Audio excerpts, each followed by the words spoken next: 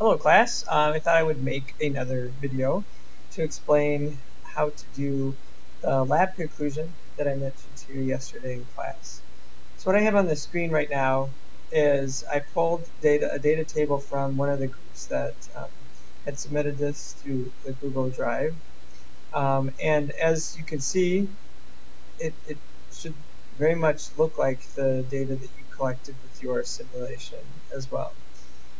So to start off with, this is the observations that we made from that. Now we want to take that to the next step and then write a conclusion for the lab. So what I've created is a conclusion template for you to fill out. Now what I want to do in this video is kind of explain what I'm looking for and how to fill this out. So the first thing listed here is a beginning question. Now we didn't really talk about this before we did the lab, and as we start moving into more and more labs in the class, this is something that is important for you to understand. And what the beginning question really does is helps drive the purpose of the lab and why we're actually doing it. So because we didn't really talk about that before, I'm going to give you that question. So I want you to write this down in a template as I type it up here. So the question is, are there differences and similarities between covalent and ionic bonds? Now, you can probably answer that question based off of what we've talked about already. But what we're going to do is we're going to practice in writing this conclusion. We're going to practice making a claim and then backing that up with evidence. And the evidence is going to be information that you pull from the lab that you did, the data that you collected.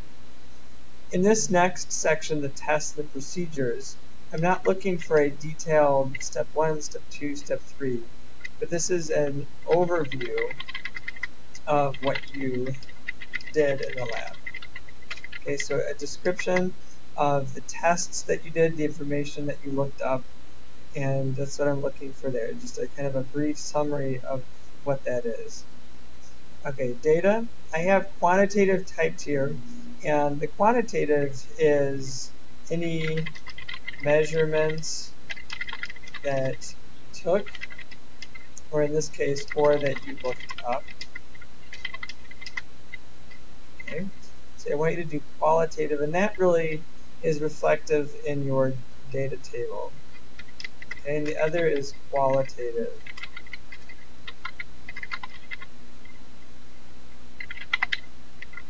Is what did you see happening? Okay. With this, I want you to make sure that you include what you observed in that micro tab in the simulation. And remember, the micro tab helped you look at when you dissolved the sugar and when you dissolved the salt into the water, what did you notice happening to the atoms as they were dropped in? So it's what you saw throughout the lab. Now your claims, okay, this is what I want to do with the claim is take a look at that beginning question. Are there differences and similarities between covalent and ionic bonds?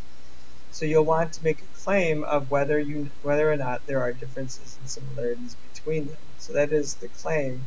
The evidence then, this is where you're going to be pulling specifically from the data table and your qualitative observations of what evidence you're using to explain that there are differences, okay, or similarities between covalent and ionic bonding.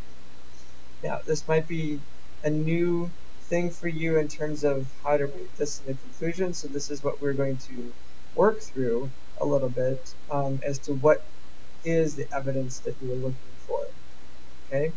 I'll give you one example. Let's say that you make the claim that there is a difference in melting points between covalent and ionic bonding. The evidence that you will use, okay, so let's write that in here. There is a difference between the melting points of ionic and covalent bonds. So that would be your claim.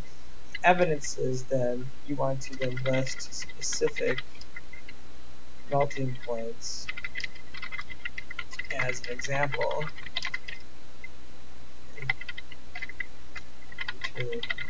Ionic and Covalent bonds. Okay, so those match up. You make a claim and then you back that up with evidence. So what I'm going to be looking for here is that you are going through that thought process of whenever you make a claim that you're backing that up with evidence. In the discussion, section, this is basically answering the question, how have your ideas changed because of the lab? Or another way of asking is, what have you learned? And then what other questions do you have? Okay. So as we go through, and if you fill this in and you go through each of these steps, you're going to be completing the lab conclusion that I've asked you to do. Now, this is practice. We're going to be doing more and more labs and more lab conclusions. So this is definitely a process. But we're going to follow the same type of procedure as we finish up a lab. I want you to practice making those claims, what we learned from it, and backing that up with evidence. Enjoy, and I will be around to help you with this. And feel free to watch this later on if you have questions if you're working on this at home. Thank you very much.